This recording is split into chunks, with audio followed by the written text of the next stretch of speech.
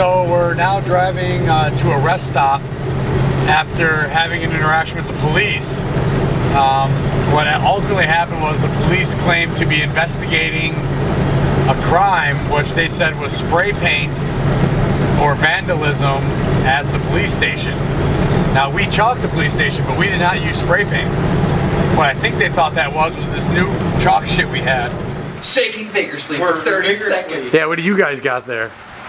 We have, this is new stuff. Liquid chalk, or chalk marker. Oh. Yes. Oh, it tastes awful. Oh.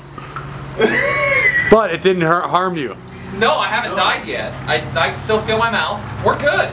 All right. Not toxic. It's safe for We are children. on the Noblesville native, and we're headed to chocolate police department. But what I'm most disappointed about in the interaction is that I had to give up my ID, and I felt that because of the property involved, Mac, the car, and the trailer. But overall, you know, Ademo gave up his ID, I gave up my ID. That's kind of disappointing. Looking back, like Ademo had, you know, his concerns about the property, Mac, and the car and the trailer. But looking back, it seems like if that was really the only concern, then there was no actual reason for me to give my ID up. I did so just sort of out of, just like, I'd rather not fucking have to deal with a bunch of bullshit in the morning than full on 100% resist. In hindsight, I think giving up the ID was the better choice, because had we not given up the ID, they could have, you know, legally arrested us and detained us for that because they were investigating a crime. I don't still think that's right, because the crime they were investigating wasn't an actual crime to me. But anyways,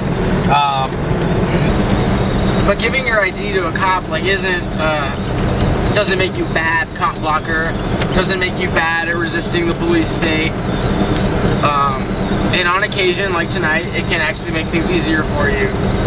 Even whether you like it or not, whether you agree with it or not, you know, the system runs its course. I think they were just doing that as a scare tactic, like they wanted to know who we were, you know, and nothing more.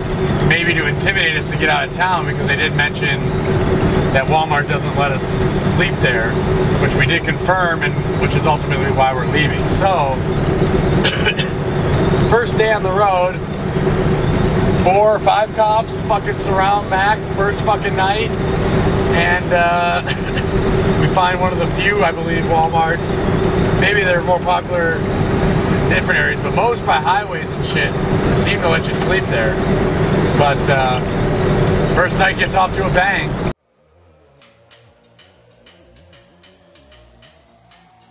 Let's talk about these. So where they at? Where they at? The triumph of evil is just a failure to act by all these good guys. So where they at? Where they at? If you're dirty and you need someone to cover your back, you need a good guy. So where they